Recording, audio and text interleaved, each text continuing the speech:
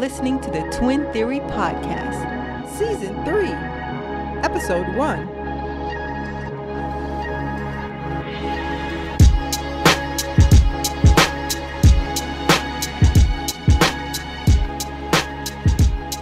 Hello and welcome back to the Twin Theory Podcast. We are in Season 3 of the Twin Theory Podcast, and we took a month break before this season, but definitely we want to say thank you to everyone that tuned in to Season 2, the Twin Series, where we got to talk about ourselves and just our perspectives being identical twins and some of the things that we have encountered, the common questions that we've gotten, some really highs and maybe some places that we've struggled and had to learn over the years. Additionally, we had some folks that we got to interview, our parents and our brother, that gave you even more perspective of, their perspective of living with us and growing up with us with identical twin sisters. So that was so fantastic. Glad that we were able to share, a little bit of our lives and some of our experiences with you all. And so now we are into Season 3, and just like with the change of every season, the overarching theme is twins. Of course, this is Twin Theory Podcast. We talk about everything twins. We're going to continue to talk about twins, but Marissa, did you want to tell them or give them just a little overview of maybe how this season is going to be a little different than last season? Oh, yeah, absolutely. So this season, we're going to go mainstream. So we'll talk all things twins, but we're going to focus more so on mainstream twins. So we'll probably talk about some stories, maybe some wonky, weird twin stories that you may or may not have already heard of, as well as some books and movies that are either already out or might be coming out. So it's going to be twins that you may be familiar with, or you might be able to even Google some of these stories and look them up afterwards if you're interested. But it'll be all things mainstream. So turning away from Courtney and Marissa and looking at some of the other twins, of course, we'll probably still weave in and talk about some of our experiences as it relates to those twins. But we're going to talk about some of the twins that you may or may not have heard of before. That'll be this season. Yeah, so definitely some great stuff on the way. I'm very excited about this series and kind of like dissecting, if you will, some of these stories that we're going to talk about and just kind of giving you our point of view. So without further ado, we will jump into this episode's theme or overview. And so in this episode, we are talking about the silent twins. This is the story of Jennifer and June. Marissa, did you want to give them a little background on it? Yeah, so they're twins, Jennifer and June Gibbons, and they were born, I believe, in Barbados, and then the family moved to Wales. And when they got to Wales, there were some issues with the twins and their communication. They thought some of it had to do with like some of their native dialect intertwining with other dialects, if you will, in the area. So a lot of people had a hard time understanding them. But then after a while, that became a full-blown issue where nobody could understand them. They only they could understand what they were saying to each other. And then I believe their younger sister, Rose, was able to pick up on a few things as well. So with time, it became more so other people could not understand them at all. And only they really had their language between themselves. So as the years progressed, of course, this caused some issues in school, and some psychologists were kind of tapped, if you will, to look into the situation. And so they decided that they would try to split the two girls up, Jennifer and June, and put them into two different boarding schools, hoping that that would help the situation. But instead, it got worse because then they both became mute. So when they got split, they became mute. So they ended up coming back together. Still communicating between each other, but their primary mode of communication, I would say, to the outside world was through writing. So they both were writers, and they were fiction writers, and their genre was kind of around crime. So they wrote about crime, and then they started committing some crimes as well. But during their life, they were locked up for a pretty significant amount of time. I believe it was 11 or 12 years. And when I say locked up, I mean hospitalized in a mental institution. And there was some concerns from the family, and even the twins said as well, they got a longer sentence, if you will, than most because they were mute, and they felt like that was unfair. Anyway, if you read more through their story, you'll see that it became progressively more and more of an issue for them, to where they kind of said that they felt that one of them needed to die, if you will, to free up the other so that they could kind of live their lives openly and freely. So Jennifer was the one that decided she was going to be the sacrifice, if you will. And while the twins were being transported to another, I believe, mental institution, Jennifer ended up passing away.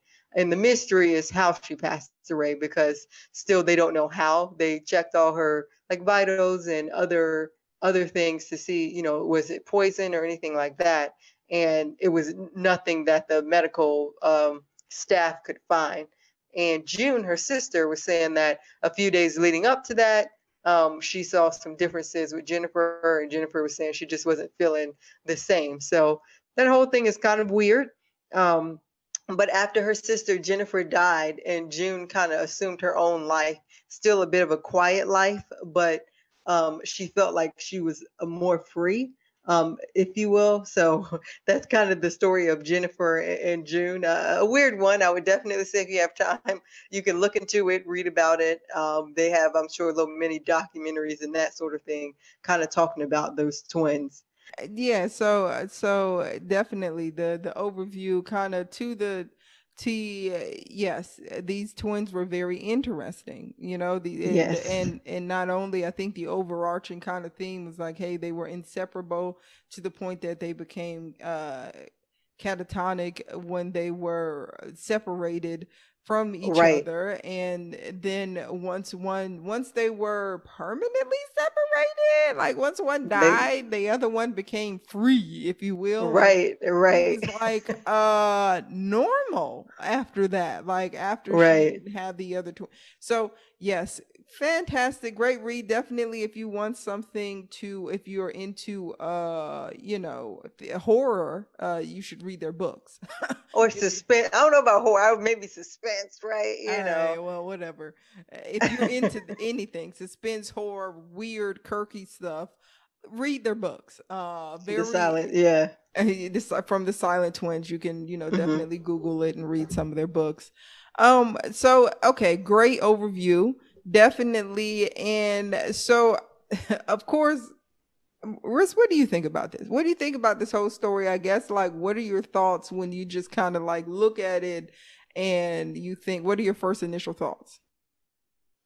I mean, it's definitely weird. I would say what is most interesting is it's not like it was just the two twins in the family, right?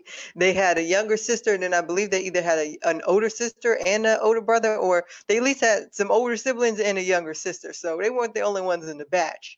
They seem to be the only ones having the speech issues. But what I found was kind of interesting was those those speech issues didn't come up until they moved to Wales, and I don't know how old they were. So if they were babies when they were in Barbados, of course they didn't start talking until they got older when they were in Wales.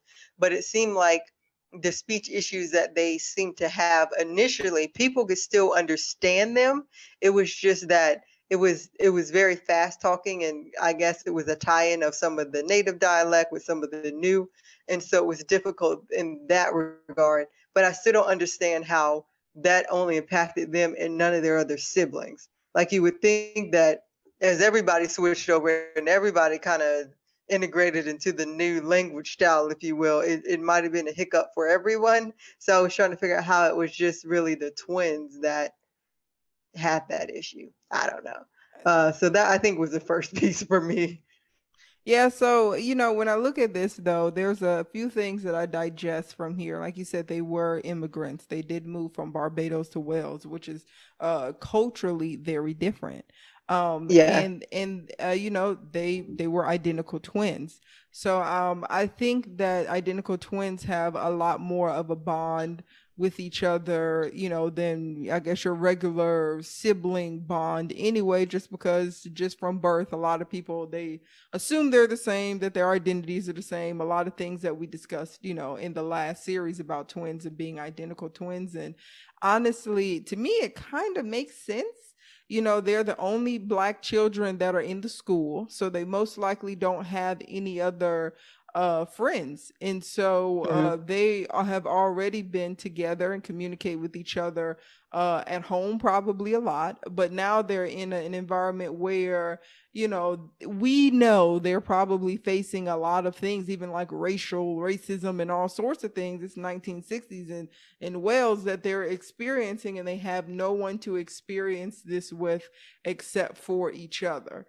So when it comes to them communicating and them communicating with each other, of course, we know there's a huge language barrier from Barbados to Wales as well. So they might have had some issues with even understanding, other students or teachers or whatnot in Wales because, well, they weren't used to that language. So I think the language barrier really kind of went both ways, but who they could communicate with was themselves, and they could Hmm. depend on, and that sort of thing were themselves. And there's a few things that's not in the text that, Courtney is just inserting into the text. But, twins in 1964, two black twins, black female twins in an all white environment, I'm sure there were a lot of other pressures and things that they experienced, that they weren't Hmm. looked at, and it wasn't oh, they're so cute like it is nowadays. I'm sure that it was, they were looked at and treated very interestingly. So when I first look at this, I really just wonder how much of it is just a misunderstanding potentially of some of the administrators and teachers and people around them, just them misunderstanding and misinterpreting it is I think what I really want to say, because of maybe the social position that they were in at the time. Yeah, I mean, I would agree with that. And it doesn't, the background doesn't speak as much with the family, but I'm still interested in the family part of it because, they weren't living at boarding school, they was living at home. So it would seem like that issue would be more so at school, but at home, within the home atmosphere, they would still can be able to communicate among everybody well. So that's where it gets a bit interesting, but understood, all those things kind of tying in. Yeah. Yeah. That brings me to a thought, and that do you think that twin language is common among twins, and maybe where that comes from? One thing that is mentioned, in this whole story or situation is that they kind of came up with their own language in which they could Yeah. communicate to themselves, and nobody knew what the world they were talking about. Yeah. So, I mean, do I think it's common among twins?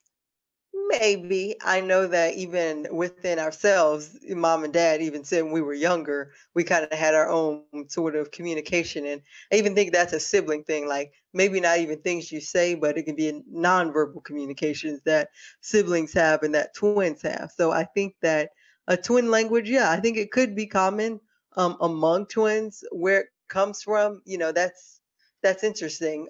With twins, I would say being younger as they grow up, being closer together, the separation piece generally occurs as twins get older, at least in our experience. But as you're younger, you're kind of with that twin the whole time. Like if you don't have two different cribs or in the same crib, just sharing the same bed, sharing the same space.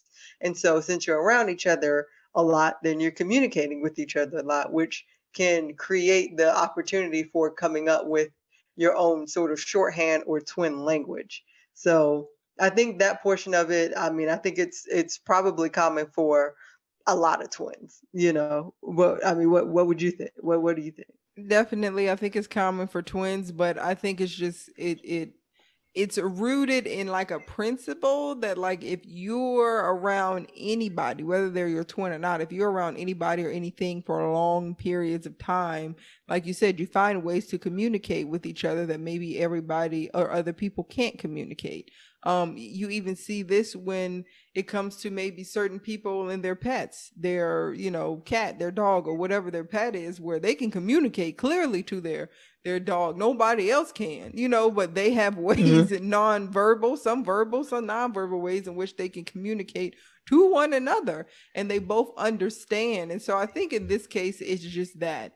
Like you said, I think it happens a lot with twins, and I think in this case, it's the exact same in that these twins found a language that they could communicate to each other in, because for one, I think that they felt safety with each other, at least initially. I think they really felt some safety with each other. And then that's, here is born the twin language. I still, up until this point of the story, don't see where there's any major issues. I just think there's a lot of misinterpretations and misunderstanding. Yeah. So, okay. So to follow that up then, for the question that I have then for you is, with that in mind, I guess thinking of the whole story now, in terms of their language being separated, becoming mute, and then how this kind of spiraled. Do you think that the communication issues that June and Jennifer had were solely linked to them being twins? Or do you think at some point there was some sort of psychological disorder or other pieces that kind of enhance that communication issue, if you will? This is very interesting because, again, we're only getting this story from one point of view. We're getting the story from the point of view of the white people that tried to figure out what was going on with these two Black twins at the time, or the studies that we're getting. They come from a majority and they are the huge minority. And I don't know how much effort was put into really trying to understand them. Therefore, my answer kind of remains the same to this question, that I still don't think that it was anything psychologically wrong with them. Maybe not in the beginning. As the story progresses, I think maybe there were things that potentially could have affected them psychologically. But them communicating with each other, them having this language, and I don't know that any of that had anything to do with any psychological factors or mental instability factors that started within themselves. Now, it could have been psychological factors based off of what they experienced or what they were around and how they chose to cope with whatever factors were happening to them. That's how I see the story, or how I interpret it. Okay, I think for me, what I would be interested in, and this would be a follow up. I think this could kind of give more, and I think this was their, at least seemingly based on the story, their way of communication was their writing, because they did write, and it wasn't that their writing wasn't understood, so people could understand them through their writing. So I think that if you are, only speaking to one other person, then if you do write, it does say a lot about what you have to say or your thoughts and other things. So I would be interested to read some of their short stories and books and writings to kind of see if there are any telltale signs there as to whether or not they had any kind of other things playing out other than just what was portrayed by the community, if you will. Yeah, I mean, definitely, I would be interested in seeing even how the characters in their books communicated with each other. And which way, how people in their stories communicate. Again, I will read a book one of these days with all the lights on and all that sort of thing, because it seems like these a little eerie. Right. Yeah. It could be, Yes. and as we read again, I do think that there are some psychological issues and some maybe psychological disorders that they might have. I don't want to negate that. They very well could have some psychological issues. But I don't know if they had those from inception, from the very beginning, or if that is something that happened based off of maybe things that they were exposed to, or that sort of thing. There's so much missing in this entire story, which is interesting. I guess definitely I would be interested to talking to somebody if they've done some in-depth research, because there's so many things that are missing that I feel like if we had some of those key factors and some of those key points, we could really say one way or the other whether this is psychological or whether this is based off of their society that they were in at the time, or what they faced on the day-to-day based off of the position that they were in at the time. Well, June Gibbons still alive, right? She's in her late 50s. We always reach out to her to get the inside scoop. Maybe she'll be in season 4. That's a good idea. Actually, I am not opposed to sending this podcast recording to June Gibbons and to see if she would like to be on the Twin Theory podcast to maybe talk about, maybe talk about her account for, what happened, because yes, she is still, she is still alive. And that brings me, I think, to the next point is that, after Jennifer died, which they, some type of way rock, paper, scissored, or some sort of way they figured out that Jennifer was going to be the one to die versus June. I don't know what they did to figure that out, a fight to the death. I don't know what they did, but that's another question I would have for June. Is after Jennifer died, they pretty much said that June was able to live more freely. She was able to live more freely, and she became normal, quasi normal, if you will. Like, it was like, okay, after that happened, she was freed and she was okay. And do you feel, just from your twin perspective, your identical twin perspective, do you find that when we're not together, do you feel more free or independent because we're not together? So I would say, as an adult, I feel the same when we're together and when we're not together. I don't know if there's a more free or independence.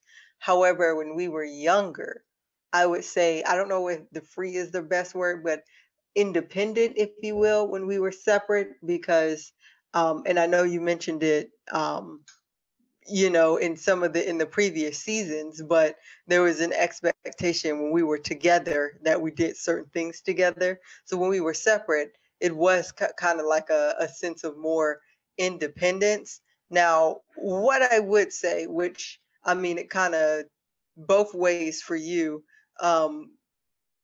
in terms of your points earlier with the community that they were in and how they were viewed. For this, with June saying she felt more free and independent, I don't know if to a degree with them being twins and what the twin ratio was there, or just with them being twins and being Black twins, and the only one, I guess, in that area or that community, there was a fascination surrounded around them where they felt like they couldn't really be free. So they felt that if one of them left and they were just independent, then maybe people would stop, if you will, being ultra fascinated in them, if you will, kind of like the scientists that are like wanting to do all these studies on twins. There's like an ultra fascination towards twins. So perhaps maybe in that community, that's what was occurring. And they felt like the only way to rid themselves of that was for one of them to die. So that's kind of my thoughts with the independent and free. The other piece of that as well is like, well, again, there could have been other psychological pieces underneath that, because when they went to boarding school, that was kind of like the opportunity to run towards freedom, because they split them up, but instead they went mute. So, at least based on the story we're getting. So there's a few things there that might negate that first explanation. But yeah, I would say for us, or at least for me, as an adult, I wouldn't really say free, independent. There's a difference when we're together or apart. When we were younger, I think there was more enhanced feeling of independence, because when we were together, a lot of people had a twin expectation of us. So definitely, Marissa, I agree and side with you like 100%. There's a lot of unknowns here. And one thing that I will definitely say, even to your point of the boarding school, I would definitely even with that, and they had a chance, I guess, if you will, in boarding school.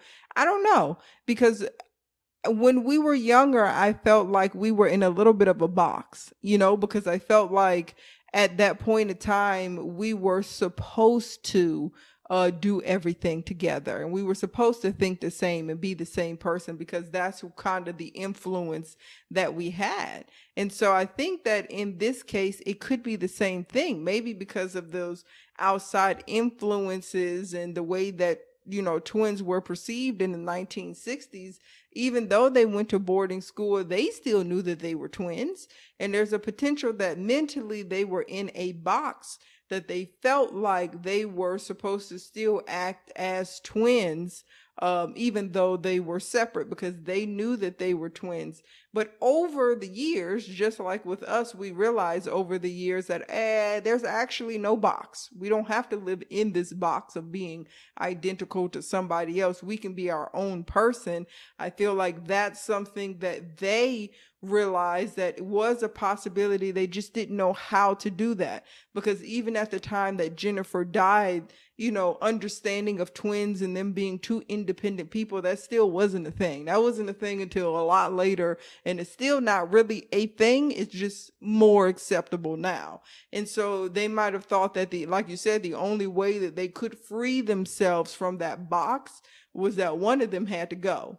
Now, again, I don't know what game they played that they figured out one of them had to go, and we're going to have to ask June that question. But that I definitely side with you on that view, is that, hey, I do think that, they were just a product of, I don't want to say of their environment, but I feel like they were really, really, really influenced by the social norms of the time in society at that time. To a degree. Now, I mean, there's two sides to this. And the only part to me that's kind of sitting out there is like, so Jennifer died. We don't know how Jennifer died. Nobody knows how Jennifer died. June's still here now. June ain't said nothing except she didn't know how she died. So I thought it was interesting, after they picked straws, figured out who was going to die, then Jennifer died, but it wasn't readily known how she died. I thought it said something like she suffered some sort of health issue, heart issue, some sort of medical condition or instant medical condition that they don't really understand how it occurred. Well, okay. So maybe something to that too. And we may, there's so many things floating around out here about that, but so we don't know. But from my understanding, though, is they don't know. My understanding was they never knew like the official cause. Like, girlfriend just popped up dead. How about that? And it just so happened that she was the twin with the shorter straw popped up dead. So that's still the interesting piece to me. Like, well, ain't nobody come forward and said nothing really. I mean, I had to look into that again, but at least from what I looked at, what I read up, they didn't concretely know how she died. In June, all June said was that she was acting weird a couple of days beforehand, saying she wasn't really feeling good, but then she dropped. You know what I'm saying? And they was like, they ain't find no poison and nothing else. So I think that's the interesting piece too. Like, yo, once you drew that short straw, you was gonna die regardless, baby. So I don't know, like that. I'm so done with you. That's a little weird. Weird. I look at this. I still look at this, Marissa, and I think that Jennifer dead. She can't speak for herself. Wait. Calm down. I still feel that there are internal factors that aren't being considered. Because if they were so heightened, frightened to a point that they felt like they would have no individuality living in a world together, that somebody had to die, then I feel like whenever it was determined that Jennifer had to die, that could have been enough of a mental breakdown for her to suffer some sort of, internal mental collapse or whatnot to kill her. Maybe she thought that, hey, I am preventing my sister June from being individual, from being herself, from having a regular life because I am alive, and now we have decided that I am the weakest link. Goodbye. And so she, at that time, mentally and internally, those feelings are all things that she could have been feeling that help or associated to what ultimately was her demise, what ultimately killed her. That's what I'm saying, is that I do understand she just suddenly, to scientific views or whatever, died. There was no poisoning, there was no killing, no stabbing, no shooting, anything like that. But mentally, nobody really talks about the psychological reports. Nobody goes into details about what those reports were, what tests were conducted on these girls or anything. And so I do feel like if we get to a point where we feel like one of us have to die, and then I pull the straw and I have to die, I feel like that's enough to take me out in the course of a few days, just mentally, because I'm just not where I should be. Understood. My counter, and I guess for the listeners, the thing to think about is they had this pact between each other. So nobody else knew Jennifer had the short straw except for June.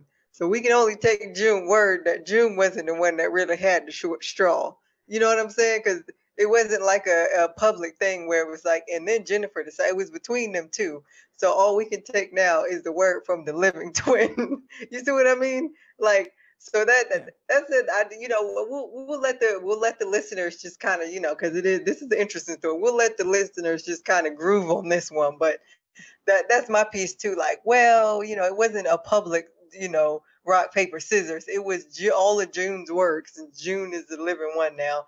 And as to who drew the short straw. So that's just my piece.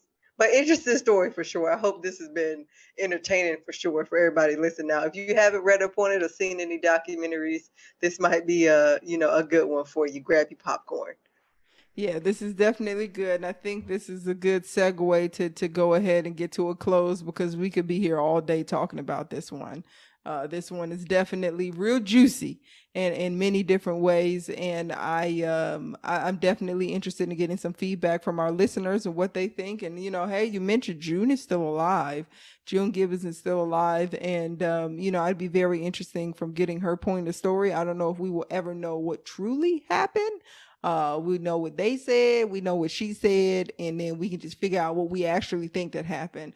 Again, like you said, you made some great, arguments and great points that we don't know. We're just getting the story from one side. We just kind of want to leave our, viewers, of course, we have questions that we leave them with. And I do want to just leave them with a simple question. What is your perspective on this June and Jennifer story? What do you think actually happened? Do you think that they suffered from psychological disorders, or do you think maybe there were other things that affected them that maybe we're not paying attention to? So with that, I don't have any. Definitely look forward to the next episodes. They're all probably going to be very juicy like this one. And anything you got for them, Rest, before we head out? No, that's it. Just, look forward to having a fun season 3. Season 2 was fun. So if you have any stories or any interesting twin things you've come across, or books or documentaries, whatever, let us know. We'd love to kind of dive into that and look at it. I mean, I think it's kind of fun for us because we're like, it won't us. We just kind of, observing, but also there's pieces to it that I think are things that we have experienced or that we can speak to. So this will be a fun season. Yes, I agree. This will be a very, very, very fun series.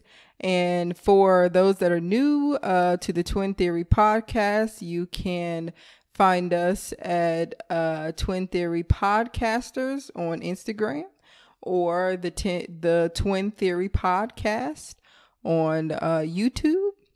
And feel free to send us emails if you have email or questions or comments or anything you want to add to this. If you know more about the story or how we can get in contact with June Gibbons, you can email us at twintheorypodcasters@gmail.com.